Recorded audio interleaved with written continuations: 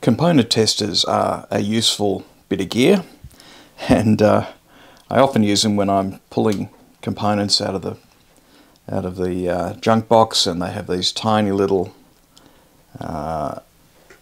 labels on them, the bands. It's hard to read, and just as a double check. And this is the one I've used for a long time. It's been quite good. It runs on a 9-volt battery, and honestly the battery has lasted for years. 50 ohm. It's actually 52 ohm, I think. The other tester which I use for capacitors and inductors is this one. It's particularly good because it has a zero feature, so for small inductors I can put into induction. I can zero out the clip lead lengths by zeroing it. Okay, then I can measure my inductor here.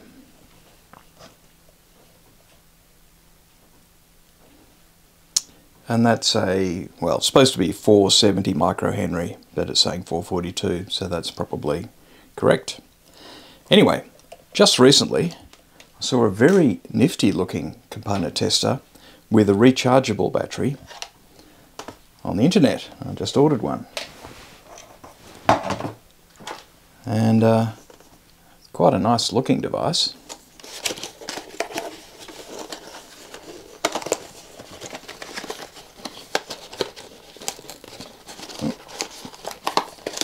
Bit of a struggle to unbox, but whatever.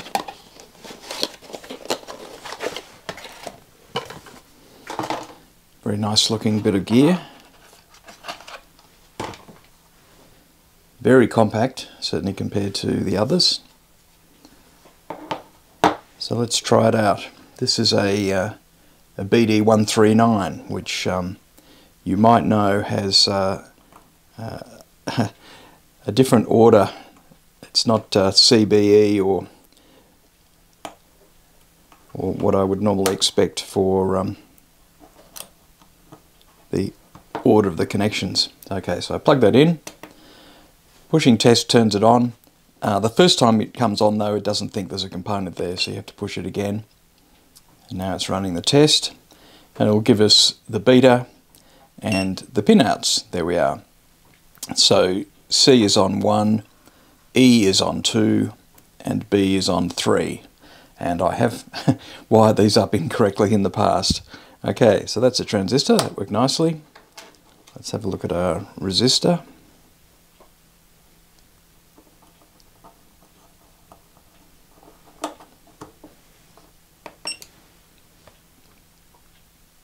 Not super fast. 51.9, yep, I reckon it's 52. This is a 0.1 microfarad or 100 nanofarad capacitor.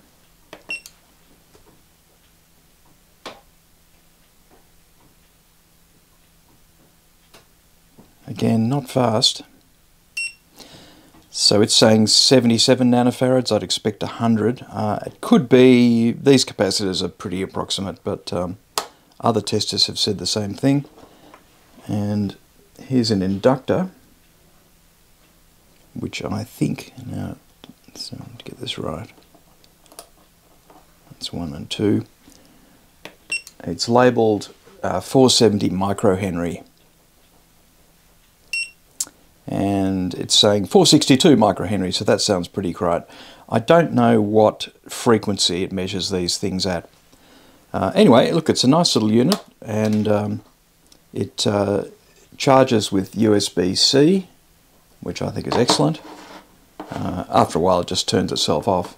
So yeah, look, I think it's a good bit of gear, certainly pocket-sized, and it also has some sort of testing for Xeners, and it has some crazy infrared remote control decoding feature which I have not tried out.